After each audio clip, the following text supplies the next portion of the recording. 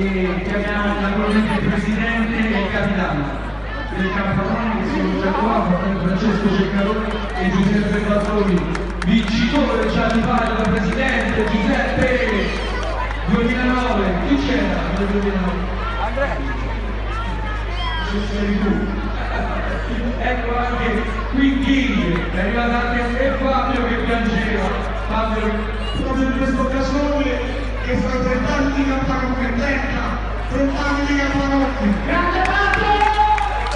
Ecco anche la cavalla, i cavalli, sono loro, gli atletici che stanno vivendo la vita. Olè, mi hai detto di tornare.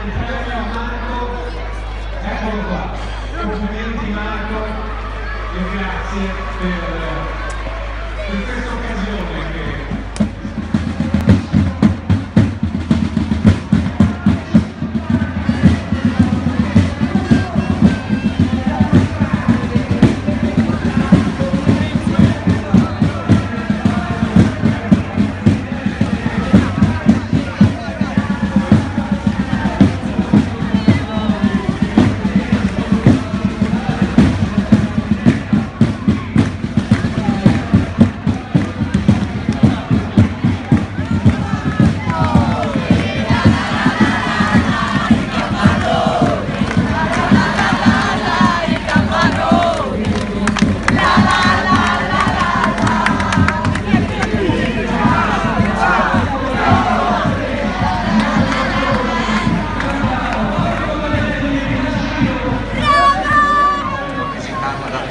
Perché siamo arrivati, abbiamo iniziato a lavorare e stiamo ancora lavorando. E poi dobbiamo tornare, anche a me che lo però hai visitato, siamo in un modo la corte dei presidenti di Vigo, vicino, e lì ti sei scatenato Vigo, Va bene, insomma, non mi piace visitare quello che c'è nel paese, le provenienze artistiche, storiche, monumentali, e qui vedendo di passaggio velocemente da una parte all'altra della cittadina ho visto che ci sono molti angoli che mi piacerebbe fotografare, visitare e venire ad apprezzare senza la necessità, senza dover lavorare, insomma, proprio a fare il turista.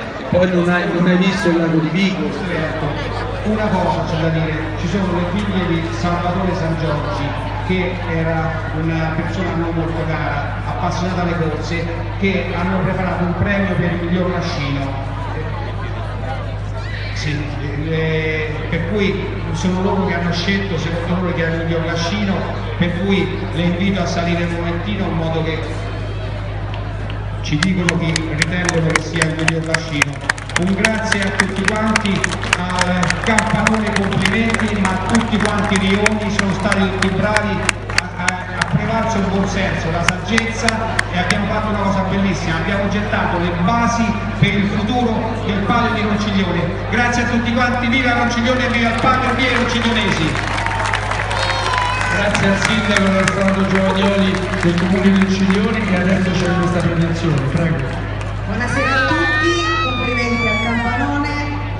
Io sono veramente onorata di essere qui oggi e di poter consegnare questo premio in onore di una persona semplicemente meravigliosa, che ha amato questo palio, ha vissuto per esso ed ha amato le corse a vuoto, come un padre ama la sua famiglia. Ed io sono cresciuta con questa tradizione, scorre nel mio sangue come nel suo, perché questa persona è mio padre. Ed oggi sarebbe felicissimo nel vedere questo sogno di nuovo realizzato dopo 6 anni. Sono oggi orgogliosa di consegnare il premio come miglior lascino del palio di San Bartolomeo 2016 in onore di mio padre Salvatore San Giorgi a Marco Modenesi. Dai! Complimenti, complimenti, ci hai fatto emozionare tutti e hai fatto sentire lo spirito e l'amore che ha Ronciglione per le persone. Bravo. Marco. Bravi! Due parole Marco, è stato un palo.